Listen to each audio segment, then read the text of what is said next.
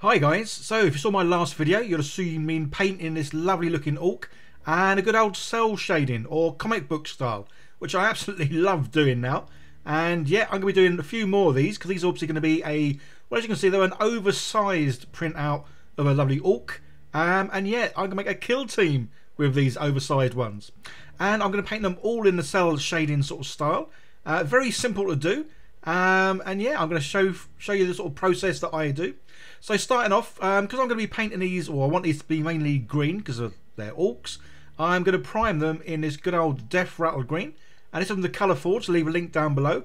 Awesome primer, goes on really well, dries perfectly as you can see, lovely and matte. And this is what I'm going to use as the base coat for the green for the orcs. So this type of painting really is simple, and to be honest, there's only like 3 main steps to it. And the first one is where you get the initial sort of base coats on.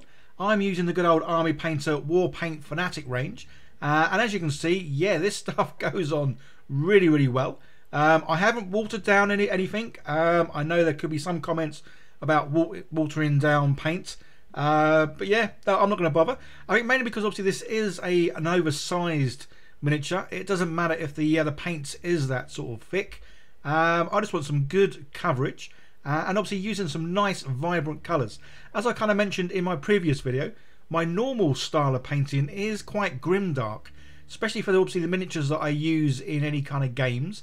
I like them to look like they're worn, they're used, and yeah, they've seen a lot of battle. So that's why I kind of generally prefer grimdark. But for the comic book style, obviously it's kind of like the complete opposite. It's using, well, stronger, vibrant colours. Although in the case of the kill team, as you see, I'm painting here, I kind of want them to look like army men. So yeah, good old action figure army men. So that's why I'm kind of keeping their colours, well, very sort of army looking, very sort of greens, browns, and that sort of look. But obviously you could make these as vibrant, as strong looking colours as you want. So initially, as I say, going around sort of blocking in everything. I'm probably using the darker of the colours, like so this brown is like the darker brown, and then I'll use a lighter brown for all the highlighted areas and that kind of thing. And just to mention, these orcs are all by Mr. Modulorc. Absolutely love his stuff. So he's over at My Mini Factory. I will leave a link down below. So I'm going to go for a 6-man kill team. As kind of mentioned in my previous video, yeah, I have tried using larger sort of size kill teams, especially obviously the orc kill team. But I think it's about 11 different operatives. And yeah, my memory just can't cope with that many. So yeah, 6-man kill teams is the way I go. So obviously these orcs, yeah, they're not going to be an orc kill team as such. They're just going to look, well, obviously like orcs. But again, this is the old cool rule of cool. Yeah, I play for fun, nothing serious. Well, as you can tell, I'm making some oversized figures. So obviously there will be a 6-man oversized orc kill team. But yeah, then I will make another 6-man kill team. I'm not too sure yet. It might be Space Marines, might be Tyranids, or something else completely different. I'm not sure, but obviously I need 2 6-man kill teams to be able to play the game. And yeah, say these are just going to be fun to play with. I'm not sure where I'm going to play with them yet, whether it's going to be outside in the garden or sort of taking over the living room. But wherever it's going to be a laugh. Going to need a bigger tape measure. But yeah, lots of fun with oversized figures. So guys, yeah, if you haven't tried cell shading before, I highly recommend giving it a go. Certainly a lot of fun. It's one of those things that when you're first doing it, so this is probably about the 5th or 6th sort of miniature I've done. But yeah, when you first do it, it does feel a little bit weird, especially say for me where I've only ever really used speed paints, or only ever really enjoyed using speed paints. So to paint this way for the first time is a little bit different. And it's only when you start using the black lining at the very end that it all sort of starts to feel, well, how it should do. So that's in pretty much all painted. Now to go over and do the lighter colours. So obviously all the grey areas I'm going to go over with a kind of, well, it's like an off sort of white. And yeah, this is where, again, you just have fun. So you're doing highlights here, but they're kind of, obviously, any raised areas, any top areas.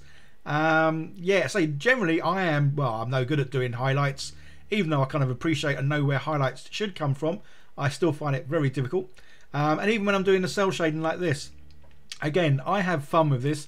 I don't think too hard or try and be too neat, too precise on where the highlights are. just typically raised areas and areas that are, well, facing upwards. So again, have fun with this, guys. That's the main thing with this hobby, is having fun. And say, this cell shading, yeah, absolutely love it now because it is fun. You get some nice vibrant looking miniatures, and I say, because of these miniatures are obviously oversized, they do have a lot more flat areas, and this is where the old slap chop method, yeah, it really doesn't work too well. So again, it's all about having fun with this, and I've always wanted to have a kill team, or a cell shaded kill team. So as much as obviously it is easy enough to paint, well, certainly these larger miniatures, you can do it with the normal sort of smaller size miniatures. But for me, obviously with my eyesight and everything else, yeah, painting bigger miniatures like this is so much easier and so much more fun, because again, I don't need to be too neat, too precise, but yeah, just loving it. Just to say though, guys, even though this month I am doing quite a lot of cell shaded sort of painting, yeah, I've also got a lot of videos coming out where I'm finally going to get around to obviously doing more Hero Quest miniatures, as well as more Games Workshop sort of miniatures. They all will be slap chop painted, because obviously that is my sort of preferred method of painting. So yeah, keep an eye out for loads of videos coming up with, well, all kinds of Games Workshop miniatures, because I've got a lot of boxes here of a whole variety, a range of miniatures I've not painted. I've also got a lot of Hero Quest miniatures and even the Zombicide miniatures. I'll be painting those soon as well. If you guys, have you got any preference on what you want to see coming up first? Yeah, by all means let me know in the comments as well. I like reading your comments, and sometimes I don't always know what to paint next, even though I pretty much paint every day. Yeah, sometimes you guys let me know what you want to see coming up. Definitely helps.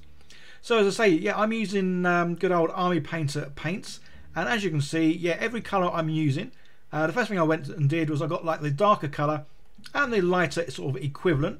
I have seen a lot of cell shading videos where people use 3 sort of different tones of the sort of same colour, so I might try that in an upcoming video.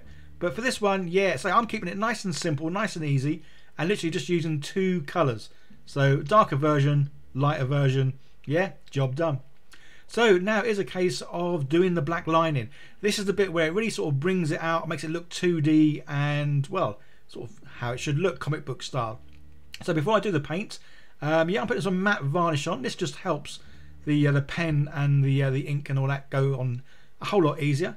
And again, you saw there, good old Colour Forge. So where possible, yeah, I do prefer using a marker pen, just because I do feel like I've got more control over this. But there are a lot of areas where, yeah, marker pens don't quite hit it, and I do have to use, well, a good old paintbrush. So for me, yeah, this is definitely where it does help doing the larger miniature. As a smaller miniature, yeah, you can't really use the old marker pen too much, because sometimes the lines are, well, they're too thick. But that's the one good thing about this though. Again, as you can see, I'm doing it sort of quite quick, not necessarily being as neat as, well, I should be.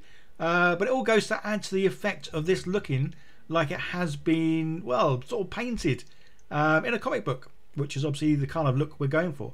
So yeah, you don't have to be too neat. Obviously I'm not trying not to be neat, but when I'm doing it, especially with a brush, if some bits are thicker or some lines are thicker than others, that's fine. Yeah, that's fine.